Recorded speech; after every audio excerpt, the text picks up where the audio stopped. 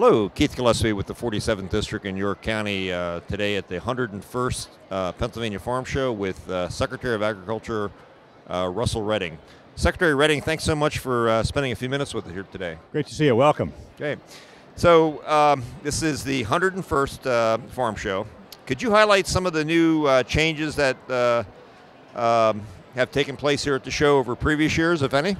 Well, I'll tell you, we had the good fortune last year of having the 100th farm show and learned a lot from it, and we really tried to, to bring some of the history of the show and agriculture to the show, right? So you look around. So we took that sort of theme and extended it out a little bit and said, we really have an opportunity to talk about some of the pivotal moments in agriculture across time, which actually sound a lot like the history of Pennsylvania, right? So you'll see that. But we really were intentional this year to do two things. One, take advantage of the 101st Farm Show and the 101 nomenclature of education and say Ag 101. So there's a stage in the expo hall that really is a chance to learn a little more in depth. These are short courses, right? They're 20, 30 minutes. It could be about drones and technology to hex signs and Pennsylvania barns to some of the alpacas and hydroponics.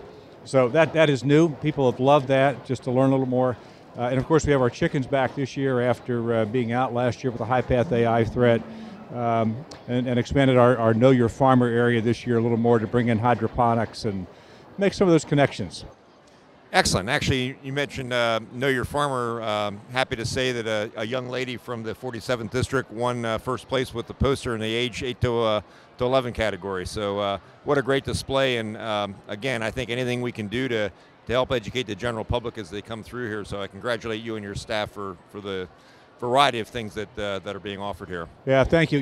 This is a show where, for most, you and I get a chance to sort of talk about agriculture and see ag and know the people who sort of own the land and really make this food system work. But for most of the public, they may see the farms, but really don't get a chance to touch them, right? We'll learn a lot about it. So we've, over the years, really tried to put a focus on making those connections a little more obvious, and you can do that here in the Farm Show. To laugh a little bit, you currently have a farm. I know you raised on a farm, and my background was farming as well. And you mentioned the term drone. Who would have thought, 40 or 50 years ago when we first started coming to the farm show, that you would have ever mentioned the term drone? Yeah, the only way we would have used the term before was with a colony of bees, right? Now it is that, plus it may be right above us doing surveillance of crops and pests and conservation. So amazing. Exactly. I mean, helping to decide what nutrients and fertilizer will go in the field for the most efficient use of harvesting. Okay, just getting down a couple of other things. Our food not only needs to taste good, but it also has to be safe to eat. Maybe you can just highlight a few of the measures that the Department of Agriculture puts into play to assure that the food that we're eating is safe.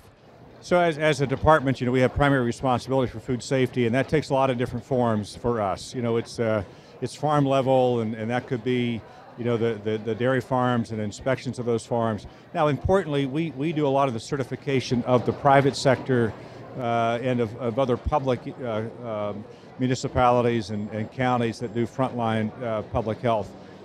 We also do some restaurant inspections, and so it's a lot of different measures. Just recently, Congress passed probably the most transformative food safety law in 70 years, Food Safety Modernization Act. We've talked about that during the legislative hearings, and it's going to take a lot of work. And the issue is, how do you get a diverse industry like agriculture and the farm with all of its variables to make all of that work for the consumer? But we'll work at it. We're very proud, even with all of that, to have a very safe and abundant food supply. Well, again, thank you to you and your staff for keeping it safe and keeping us all on the healthy side. I have the honor and privilege of chairing the House Game and Fish Committee, and have sat on that committee since first day at the Capitol. And we hear a lot about the hunters sharing the harvest, and it's just recently celebrated its 25th anniversary, and I think you folks have had a role in that as well. Yeah, we have. It's one of those great stories where with just a little bit of help, with the Hunter Sharing the Harvest organization and Kenny Brandt, who both of us had a chance to to work with and know, and give him a lot of credit for the genesis of this. But a simple idea of how do you take the harvest of our hunters and make that product available to the charitable food system in Pennsylvania.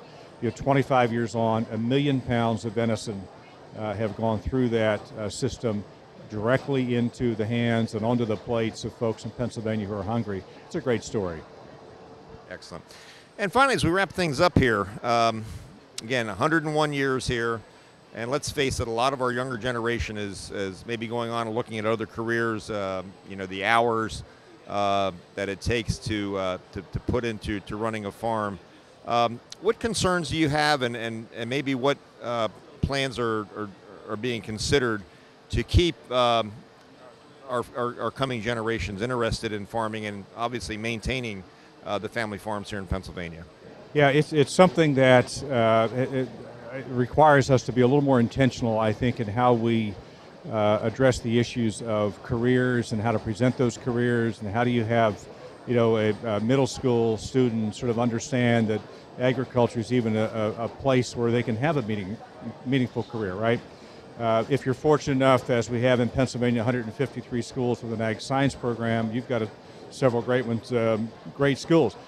You're a step ahead, but that's only a fraction of our schools. So I think the real challenge for us is how do you introduce agriculture, talk about their careers, and even if they're interested, how do you get the pathway through to the point of the education and the skills required? I think that's a challenge for us generally.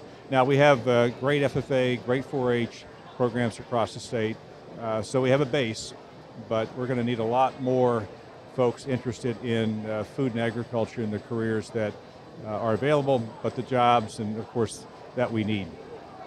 Well, I think I can speak for my colleagues in the House of Representatives. Is there anything we can do to help facilitate that process? We're there. So with that, I want to thank you, Secretary Redding, for the opportunity to spend a few minutes with you, and I wish you best of luck here with the rest of the 101st Pennsylvania Farm Show. That's great. Thank you very much. Good to see you.